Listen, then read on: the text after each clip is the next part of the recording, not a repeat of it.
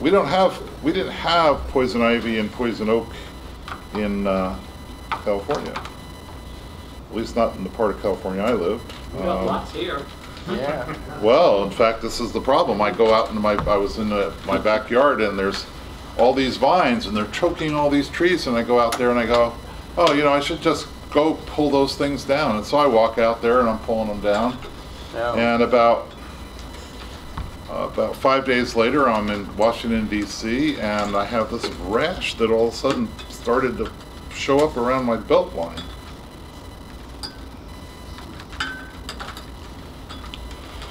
So the other thing we're going to do is right here where we're going to make sure we get some hot glue here on the side where the dipole enters, just to make sure no water gets in there. Now there's other people who say you should just leave it and let the water drain out.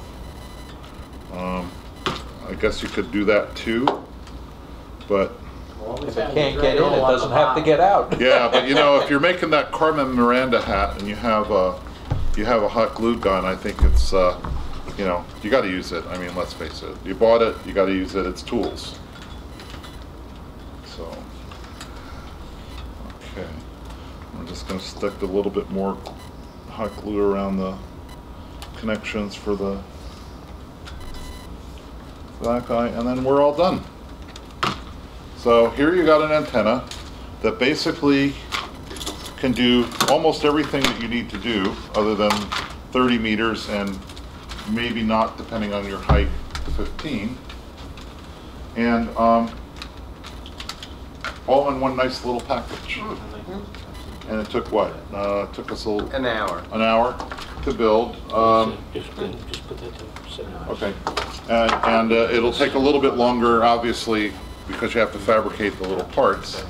But doing the phenolic thing takes, I mean, it takes about a half an hour to make the little PVC hat parts and the phenolic part.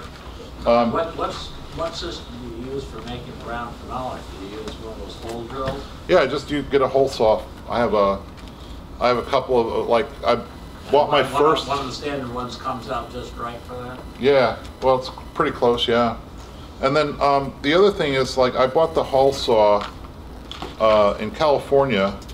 I was trying to figure out how the hell I'm going to get coax into my house, and because it's 115 degrees outside, I didn't feel like, you know, bringing it in through a window. So so I said, oh, I know what I'll do. And I bought a hole saw and I drilled through the side of the house and then stuck PVC pipe through it and then put an elbow on each side so it'd come up and go over and back down again. And that way the rain wouldn't get through very, you know, at all. And so after I burnt out my third hole saw, because, you know, trying to drill through stucco is a little tricky. It's a, yeah, it was concrete. And so, but it worked. It worked, and it was a nice fit to get the PVC through. And so then, you know, so I had this hole saw, and then I just, you know, for various other things, like I bought one to put doorknobs in a door. You know, that's always good for that kind of thing. And so, yeah, so you just use a regular hole saw. The only thing is, it's got that pilot bit in the middle, and so you end up with a little bit of a hole off to the side. And, you know, but the thing is, you're just going to fill it up with hot glue anyway. So any other questions for anybody? From anybody? And if you want, stop by my, you know, when we leave, what we can, I'll just stop by my car. It's down in the parking lot, and it's, I should have the one that's built on the phenolic board down there, the example of that, so I can show you that if you're interested. And that literally takes 5 minutes to make. Now the follow-up to this is you're going to be installing this over John's house? Yeah, this is going to be John's antenna. I don't know if I don't know if John's going to do it, or if I told John I would help him do it. So. Okay. And then we'll have some presentation about how it works and everything. Yeah, sure. Well, we'll give you a follow-up. Blow-by-blow picture. Yeah. Yep.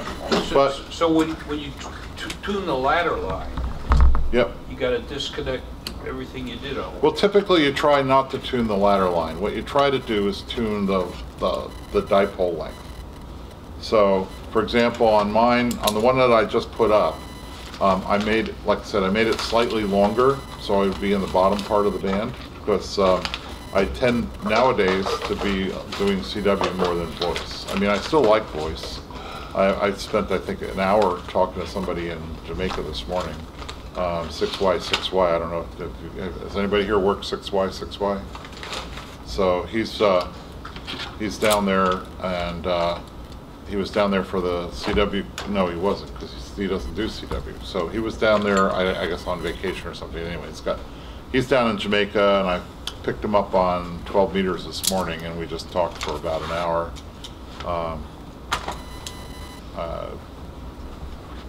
Just about stuff, you know, propagation, how good it was, and things like that.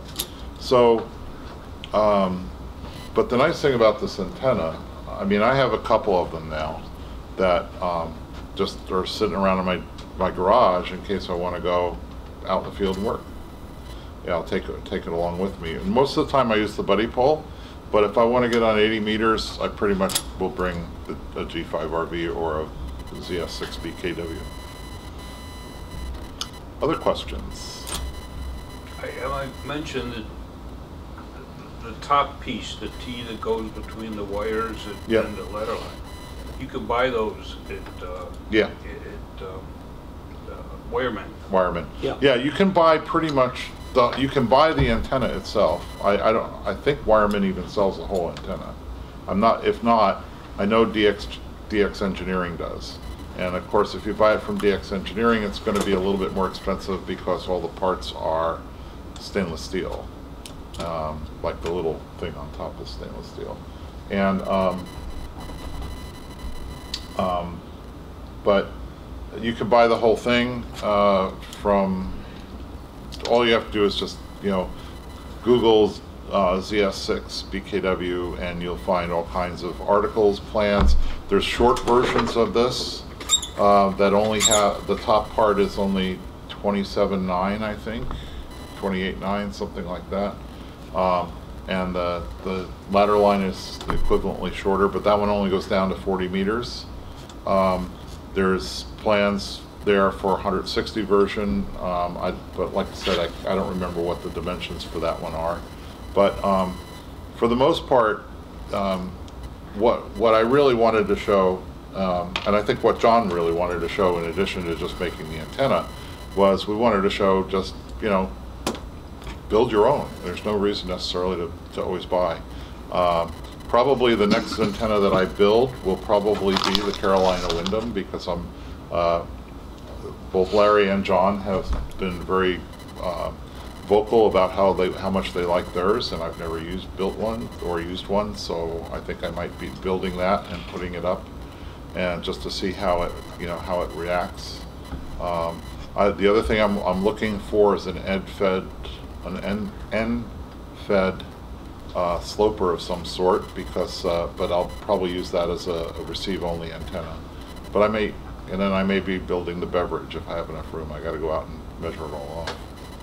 But I would like to get a better antenna on 160. When I decide what that is, I'll let you know. And I'll let you know how I built it, because I don't buy antennas. So, yes, Larry. The beverage that you're referring to, I think they have many different versions of a beverage. Yeah. Because it was built, they were all built by the same guy. Yeah. Everything was a beverage. Is the one you're thinking about the one that's like 10 feet off the ground and it goes on a long distance? Actually, I think they're only about 6 feet off the ground. Yeah. Because I saw one of those when I was up in Maine one time, and I couldn't believe that, that the antenna he had just went out the window, and it just kept going. And it was just... Yeah. Yeah, and I thought, I didn't realize, Sam and I were talking about this, I guess Saturday, was it Saturday we were talking about the beverage? Yeah. And Sam pointed out something that I didn't realize, which is that you have to have it all in a straight line. Yeah. Whereas I was thinking I could, like, you know, make an L or something like that. So that's why I'm not sure if I have enough room, but... I never saw the end of it. I saw it going out. Yeah. Yeah, and I definitely have to get a tuner for that. Either by the ICOM AH4, I think is the automatic tuner that goes with my rig. But but you should have a remote tuner for that. On the other hand, it's so big that it's just take it right out of the side of your house. And like you say, it goes on forever. But I probably, more than likely, am going to try to build a 5/8 wave, 160 meter inverted L. I'm pretty disappointed with the performance of the quarter wave inverted L. So if I can get enough space to where I can make the 5/8 wave, then I probably will do that. And the nice thing about the 5/8 wave is that it will probably work on, I would say it'll definitely work on 10 meters.